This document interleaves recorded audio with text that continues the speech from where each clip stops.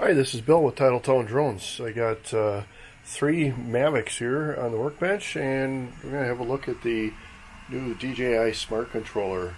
And one of the things that I like about this controller is that you can use the same controller for multiple aircraft once you sync it to these other aircraft. So I've already powered all three of them on here, and the process to navigate between the other units are doing a slide down to the menu, and then there's an icon here that just says switch aircraft, and you can go in there, and then the aircraft that you've previously set up are in the menu here, and of course I've named them, and you can actually see an image of the style.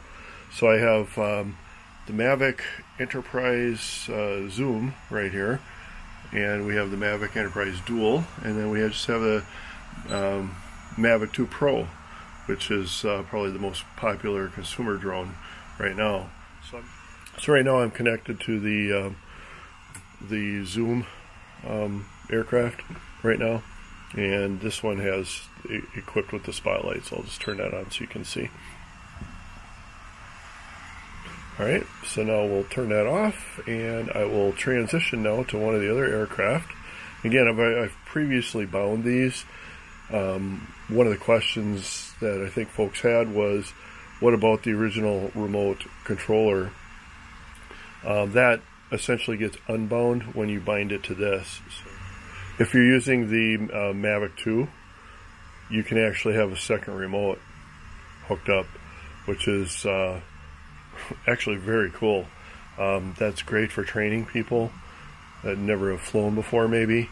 So the pilot always has primary control over it, and then you have the co-pilot is essentially able to put inputs in and do everything that they need to do, but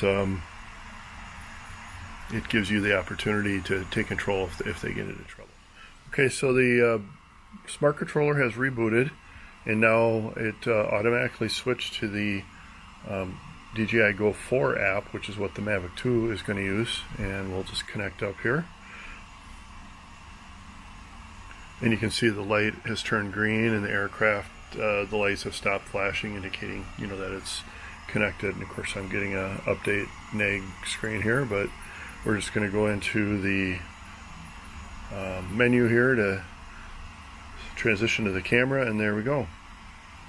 So again, that process is sliding down from the top menu. You gotta get the right motion here, I guess.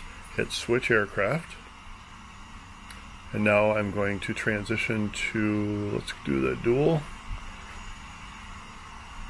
and it disconnects from the original aircraft, and then it'll reconnect to this one,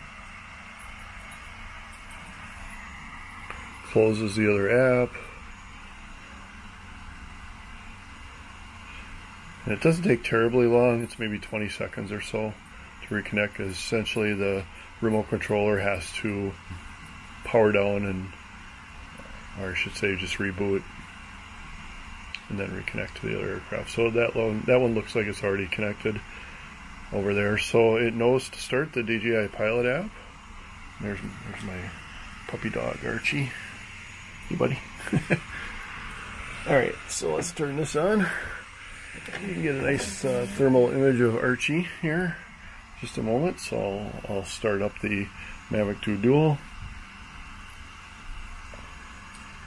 And one of the things that folks seem to like, get to the transition here between the cameras, there's a thermal image right there. You can preset all these buttons on the remote, and put your color palettes and stuff in for thermal if you have that. But of course many folks are going to be flying this Mavic 2 Pro, but it's just nice to know that regardless of which of the Mavic 2 series that you have, it works with all of them. So I just thought I'd demonstrate that. I thought that was pretty cool.